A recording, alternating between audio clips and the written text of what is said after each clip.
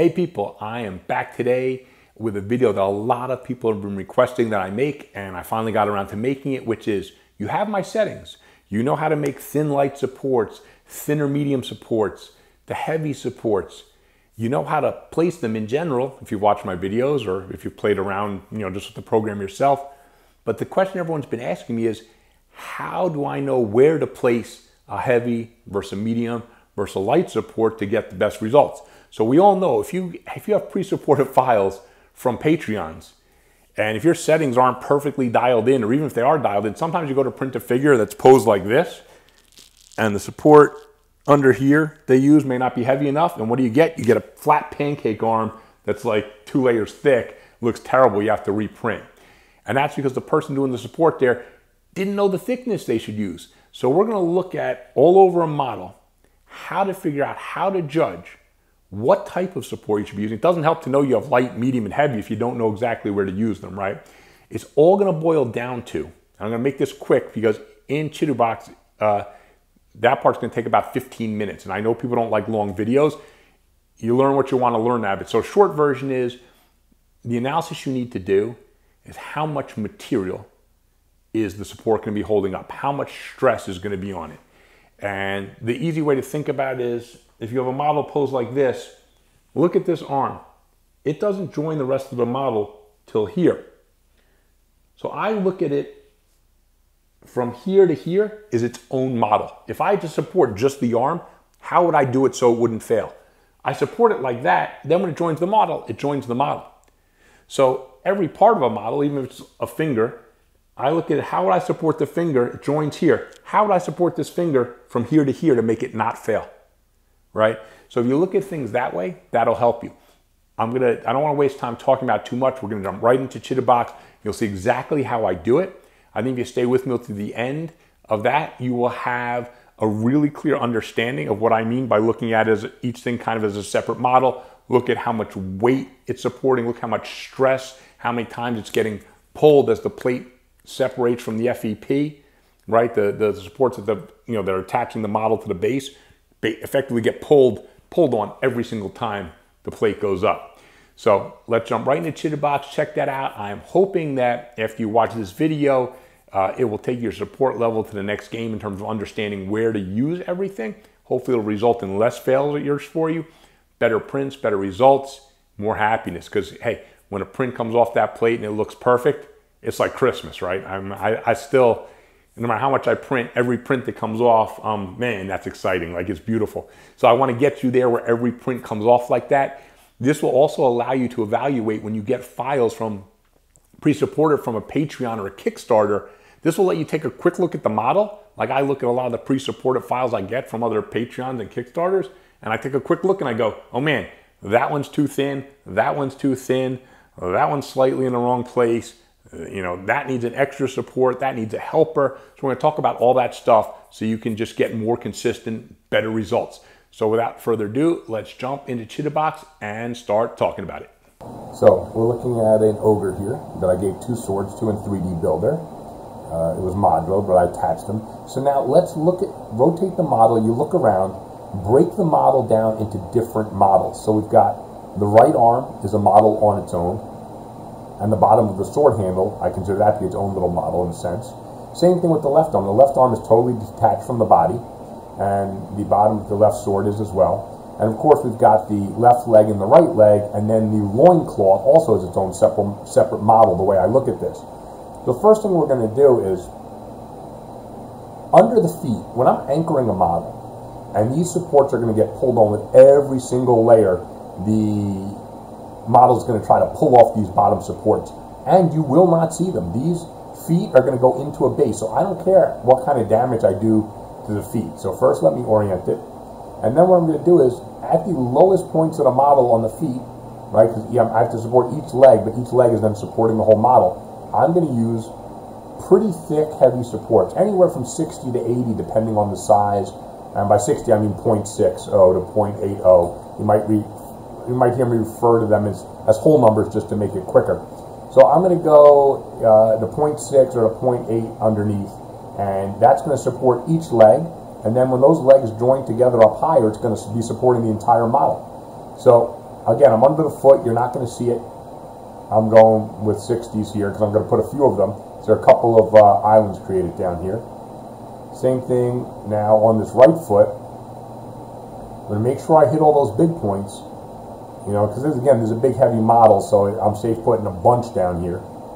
And then once I've got all the main points anchored, right, now I can go back in and use something smaller like a medium, just to make sure I don't do, you know, damage that's going to break to the outside of the model. Plus, I want to make the supports easier to remove, so I don't need big, thick, heavy ones. Because the amount of material these are supporting is actually very little till it joins up with the main foot. So think of these each as a tiny little, each toe is a tiny little model, but I don't have to support much material. These toes barely have islands, so it's only supporting a tiny little bit of material. Again, I don't need anything really heavy there. This one doesn't have an island, but I'll put it there just to help anchor the model. So now my model is very securely anchored. Now look at the next part of the model. This loincloth is floating on its own for a good, you know, whatever, 30, 40 layers it looks like, right? Up to here it joins the model. That means I have to place supports adequate to get that part of the model up to the rest of the model. And again, since it's on the underside, and I can hide any damage here quite easily, I'm going to go with a little bit of thicker just to make sure I don't get a flat pancake loincloth, right? So I'm going to go with, in the big flat parts, I can use heavier ones, because again, you won't see that. Right, so what I'm going to do is I'm going to go back to my heavy for this point, because you won't see anything there. And I'm just going to move this, make sure I get the whole island. And at the other low point down here, there's kind of flat, so I can stick a heavy without really doing damage. And boom, now this is pretty well supported. Now this is a thinner point. I don't want to put a heavier, it might damage it too much. I'm going to put a medium. It only has to support a few layers of material till it gets up to where that heavy is then supporting. And then the weight distribution will be split, so it's okay that it's not nearly as heavy. So what I'm going to do is, in order to support that one, I put a very small one behind it where you won't see. Now there's two supports supporting that little tip. So instead of using a big heavy one, I can use a medium and a light and get the same amount of support as using a heavy, basically. So now this loincloth is basically supported. I would probably go back in with some lights and hit some areas that don't need supports, just what I call helper support, just to make sure the shape stays, nothing pulls, nothing warps. So again, here we're back out of sight, so I can go a little bit ham with adding light supports now, just to make sure everything prints out in the perfect shape without warping. You know, just give a lot of help to these supports. Also, as this joins the model, this now will also be helping to anchor the model. So once the two legs and the loincloth all join up, all those supports are now getting pulled every single time the build plate lifts back off the FEP, or the next layer of the model lifts off the FEP. So I want to make sure that's all really well supported. So again, the bottoms here, they're going to be hidden. I can go back to using a heavy. There's no need to try to go as light as possible. I might be able to tweak it, use a medium, but what's the point? You're not going to see any damage down here ever, and if you want to fix an area like this, one little two swipes of sandpaper, your X-Acto knife, you'll never know the support was there anyway.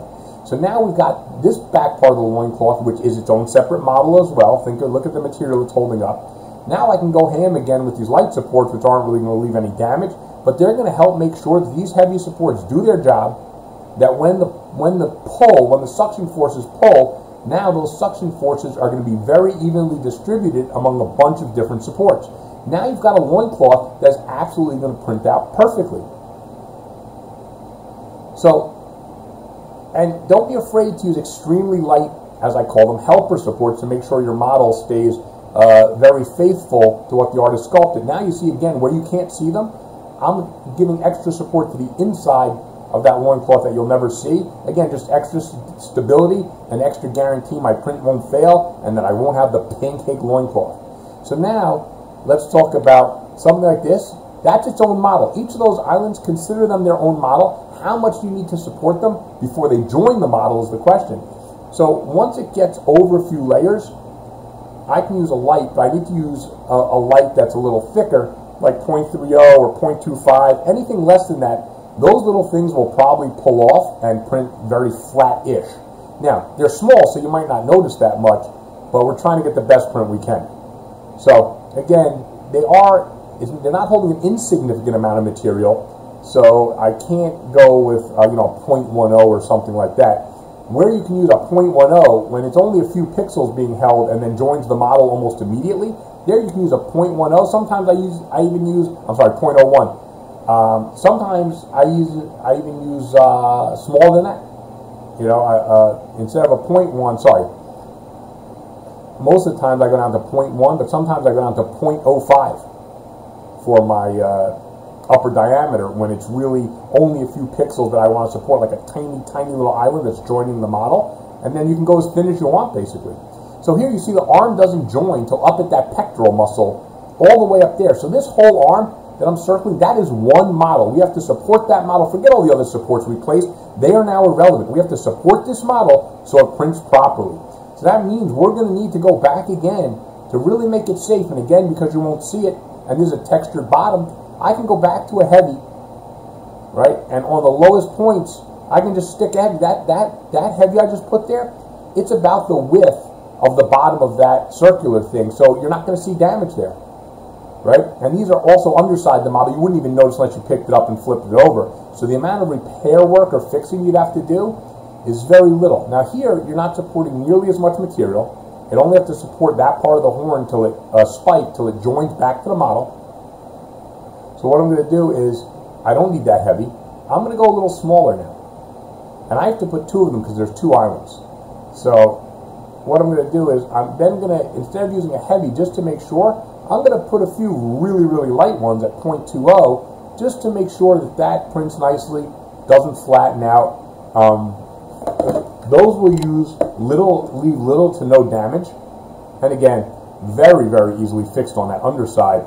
If you want an absolutely perfect model for a painting competition, those supports I just added, you'll barely be able to tell. So you can really fix it easily. Now here, we've got a spot where it's supporting very little material on the left. So I'm going to use a thin one, because I only need to support just a couple layers before it joins the model. So, and there's another spot right next to it that also is a tiny little island. But again, that's not really supporting much of the model, so I don't need a big support there. And now, just because there's no island doesn't mean you don't need a support. It's always good to have some very thin helper support just to make sure you get the right shape on the models. Because there's still gravity, there are still pure forces. Really thin layers like that, even if they're not islands, can deform. So something like this edge joins the model pretty quickly. So that also, I can use really, really small ones. So let's do an example. There, I can use a 0.2 because those things are not really, they're islands, but they're not supporting much material. The material is going to be supported by the big ones underneath those, which are really anchoring this model, this arm, which is its own model. So once I have everything clearly anchored, you then look at each area and see how much material is printing. Now because this is the main anchor for the arm, I'm adding two little helpers there and another one, just to make sure that this bottom, which is holding up the whole arm effectively, is really secure. That way I can use lighter supports on other parts higher up on the hand, where you might see damage, and I really want to minimize the appearance of any damage. So in here you see that I'm sticking mostly lighter supports. This one's holding a little more material, so I'm making it a tiny little bit thicker. I'm going to drag it out, change the angle a little bit, and you won't really see that one when I clip it off. So this should start to give you an idea of viewing each part of the model as a separate model. So these now that I'm looking at are holding up very little material, so I can stay very light, make sure I'm causing very little damage, but that everything here is properly supported. Here, these need a ton of islands. So you want a couple of heavier ones interspersed with the light ones there, just to make sure that the ones holding up the most material are properly anchored. So this looks thick enough. Those are thick enough, I'm going to actually keep those heavies. Here I'm going to go mediums. Again, you won't see this damage, it's on the underside, but damage on textured stuff like this, not much anyway. So here, when I'm making sure here, the way I've supported this, you will definitely not in any way, shape, or form get a pancake arm. Impossible. And if your settings are remotely correct, this can't pancake on you. Now I can go to lighter supports because I've anchored that arm very securely, and now I can just look piece by piece. As long as none of these are supporting a huge ton of material that's going to go up before joining another part of the model, I can now use lighter supports and just hit all these islands Make sure they're all supported. And this one, that one's starting to hold a decent amount of material before it joins. I might want to use something a little thicker there, or I would use more than one support to make sure that it's adequately supported and doesn't get me a little flat part. That won't ruin the model, but if you look closely, you'd see that might, the way some people support it, that little section would print flat, hard to notice, but better to have it print out perfectly. So what I'm going to do is I'm going to keep that one relatively thin, still go up a little bit to 0.3, and then it's a good idea when you do that to add a helper or two to the sides if you can. Now, where things, like I said, where things join on the model, like this, and you're supporting only, you see it's only a few pixels before it joins the whole model, there you can go really light. There's no need to put anything thick there because there's no point to it. It's only supporting 2 or 3 layers before it joins the model. So if I want to go down to 0.1 like this, that's perfectly acceptable. And you just want to make sure that the island starts off supported so it's not sticking anywhere funky like your FEP or cured in the vat. So as long as you hit the island, even that support pulls off, after a few layers, you're going to be fine. Because that's going to join up the model so quickly that you're not at risk of it actually not being there, not being attached to the model. Right? So we're zoomed in on a tiny, tiny little area. And you can see just a couple little supports here. It's going to make that, see, I just want to show you how small the area is actually. So there's not much printing there that needs to be supported. So these small ones are fine. I see it's a little bigger than I thought, so I'm going to go back to 0.2, which is still tiny.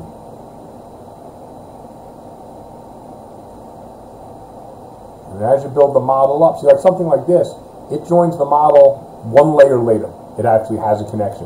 So all I need is the barest support there to make sure those few pixels just don't print onto my FEP. So I can make this a 0.1, no problem. If this pulls off the model later due to peel forces, it's going to be fine. This part that it's supporting will already have been attached to the model by the time it happens, so I'm not worried about it at all. So there I can go very, very light. So if you look at every single support you need to place, every single island, the start of an island, that's its own separate model, and all you need to do is place the appropriate support to get that mini model to the next part of the model where it can share support, strength, and stability. So again, showing you here this left arm, his right arm now on the left of our screen, it's a separate model, and then there's tons of little separate models on that separate model, right? So it's a really good way to think. Just look at a model, section it off, imagine it as several different models just sharing the same build plate. Like the chin. Okay, so the chin has 1, 2, 3, 4, 5 out. Look, it's a pretty big amount before it joins the model. So I have to support this as if it's, this chin is now its own model. And it's not a small area that's unsupported to the rest of the model, which means I have to actually put a decently significant support under that chin in order for it to not pancake. So I'm going with a heavy under here because it actually needs it to stay anchored.